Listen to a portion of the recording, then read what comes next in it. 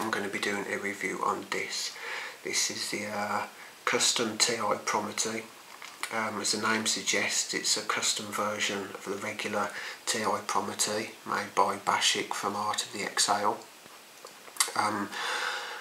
It cost, with conversion, around £95 delivered, except I've been lent this for purpose of review by MW of the Vape Pit Forum.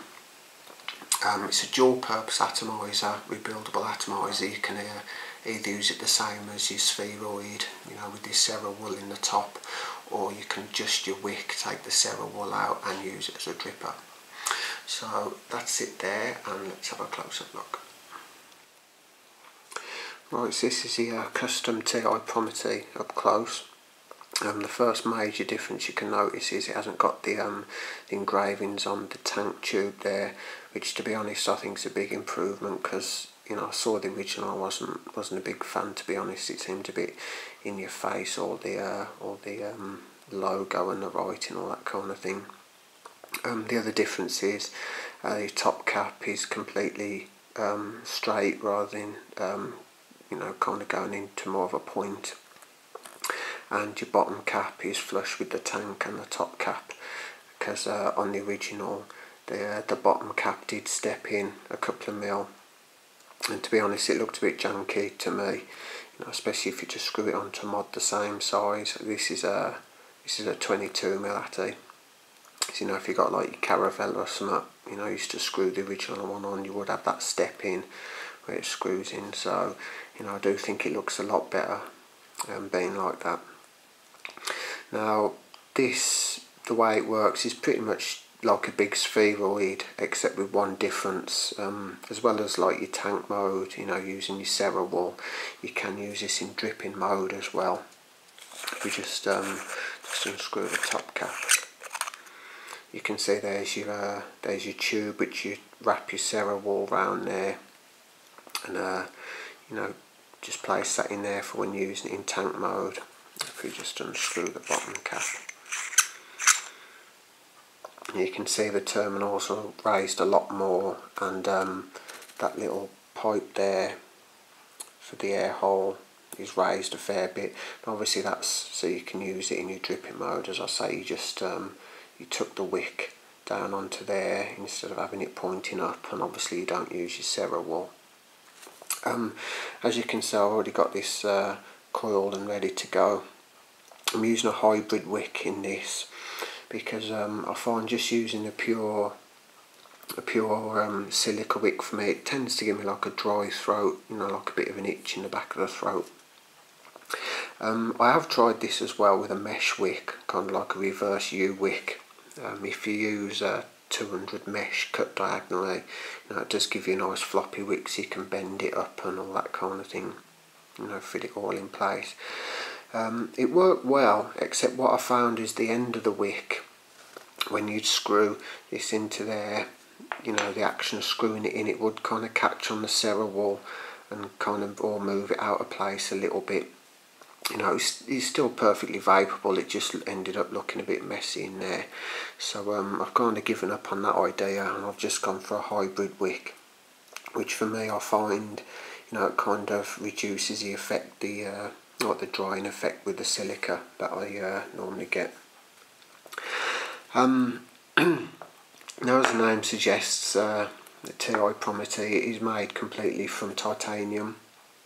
So it weighs next to nothing, it's really light.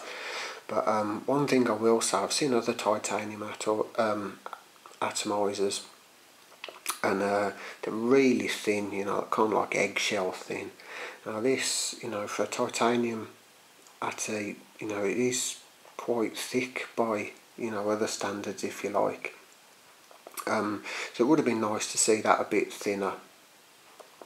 Take advantage of the extra strength from the titanium by losing a bit of the thickness. But other than that, it screws together nicely, nice and smooth threads on it.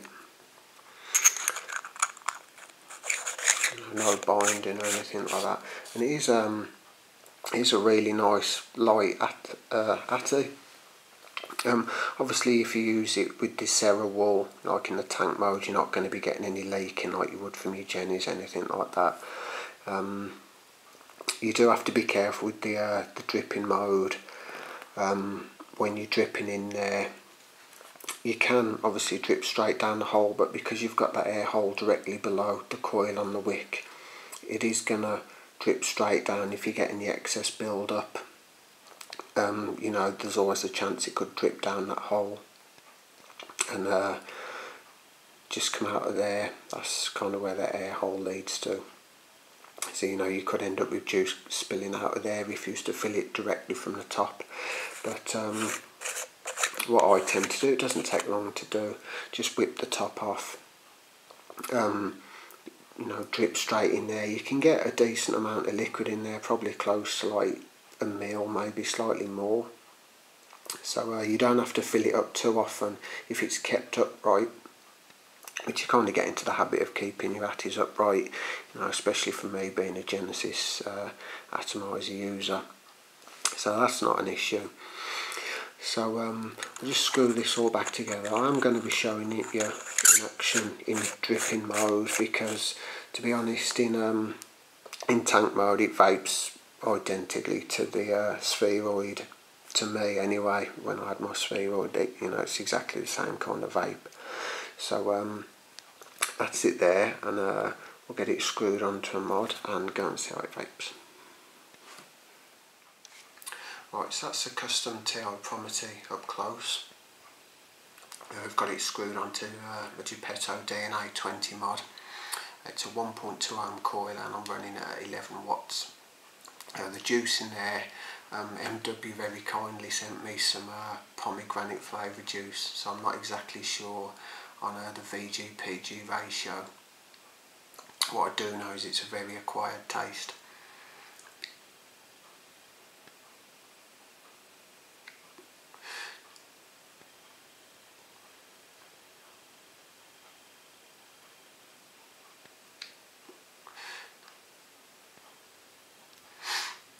As you can see, you know, it's really kicking out the vapour there.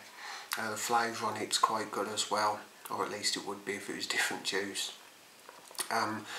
Because it's that larger chamber on there compared to like your Hellfire drippers or your Sati S, you know, you don't get quite the same throat hit or the same heat off it, you know, even if you crank the wattage up.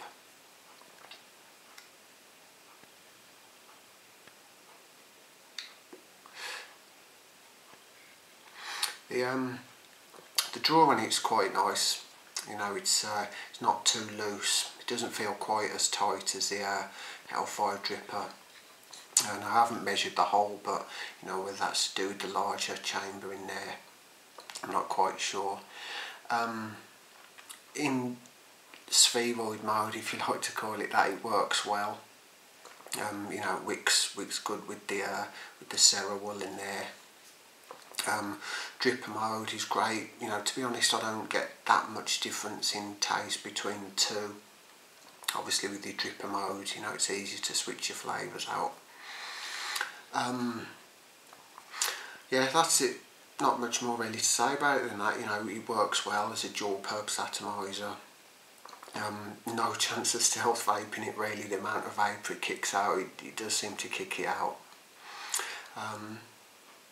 I think maybe if they could make the chamber, you know, maybe at the bottom end slightly smaller somehow, that might increase the throat hit when you're using it in a dripper mode. But yeah, it's a decent bit of kit, you know, if you want to use it in those two modes, either spheroid mode or dripper mode, you know, it does work really well.